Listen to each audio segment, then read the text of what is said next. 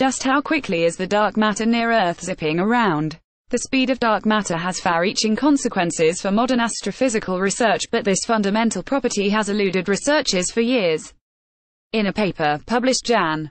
22 in the journal Physical Review Letters, an international team of astrophysicists provided the first clue. The solution to this mystery, it turns out, lies among some of the oldest stars in the universe. Essentially, these old stars act as visible speedometers for the invisible dark matter, measuring its speed distribution near Earth, said Maria-Angela Licenti, an assistant professor of physics at Princeton University. You can think of the oldest stars as a luminous tracer for the dark matter. The dark matter itself we'll never see, because it's not emitting light to any observable degree. It's just invisible to us, which is why it's been so hard to say anything concrete about it. In order to determine which stars behave like the invisible and undetectable dark matter particles, Licenti and her colleagues turned to a computer simulation, ERAS, which uses supercomputers to replicate the physics of the Milky Way galaxy, including dark matter. Our hypothesis was that there's some subset of stars that, for some reason, will match the movements of the dark matter, said Jonah Herzog-Beitman, an undergraduate and a co-author on the paper. His work with Licenti and her colleagues the summer after his first year at Princeton turned into one of his junior papers and contributed to this journal article. Herzog-Beitman and Lena Nessib at the California Institute of Technology, another co-author on the paper, generated numerous plots from ERAS data that compared various properties of dark matter to properties of different subsets of stars. Their big breakthrough came when they compared the velocity of dark matter to that of stars with different metallicities, or ratios of heavy metals to lighter elements. Curve representing dark matter matched up beauty with the stars that have the least heavy metals. We saw everything line up, Licenti said. It was one of those great examples of a pretty reasonable idea working pretty darn well, Herzog-Beitman said. Astronomers have known for decades that metallicity can serve as a proxy for a star's age, since metals and other heavy elements are formed in supernovas and the mergers of neutron stars. The small galaxies that merged with the Milky Way typically have comparatively less of these heavy elements. In retrospect, the correlation between dark matter and the oldest stars shouldn't be surprising, said Nessib.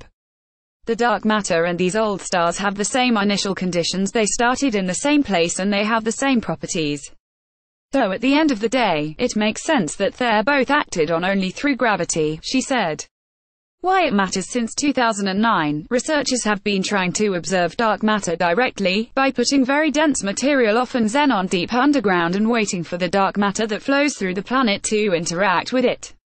Licenti compared these direct detection experiments to a game of billiards. When a dark matter particle scatters off a nucleus in an atom, the collision is similar to two billiard balls hitting each other. If the dark matter particle is much less massive than the nucleus, then the nucleus won't move much after the collision, which makes it really hard to notice that anything happened. That's why constraining the speed of dark matter is so important, she explained. If dark matter particles are both slow and light, they might not have enough kinetic energy to move the nuclear billiard balls at all, even if they smack right into one. But if the dark matter comes in moving faster, it's going to have more kinetic energy. That can increase the chance that in that collision, the recoil of the nucleus is going to be greater, so you'd be able to see it, Licenti said. Originally, scientists had expected to see enough particle interactions, enough moving billiard balls to be able to derive the mass and velocity of the dark matter particles. But, Licenti said, we haven't seen anything yet. So instead of using the interactions to determine the speed, researchers like Licenti and her colleagues are hoping to flip the script, and use the speed to explain why the direct detection experiments haven't detected anything yet. The failure, at least so far, of the direct detection experiments leads to two questions, Licenti said.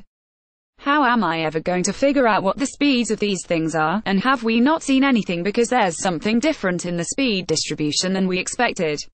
Having a completely independent way to work out the speed of dark matter could help shed light on that, she said. But so far, it's only theoretical.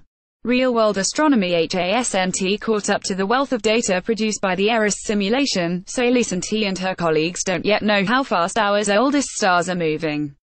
Fortunately, that information is being assembled right now by the European Space Agency's Gaia telescope, which has been scanning the Milky Way since July 2014.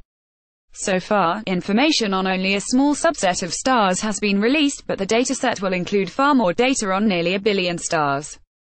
The wealth of data on the horizon from current and upcoming stellar surveys will provide a unique opportunity to understand this fundamental property of dark matter, T said. Disclaimer: AAAS and EurekAlert are not responsible for the accuracy of news releases posted to EurekAlert by contributing institutions or for the use of any information through the EurekAlert system.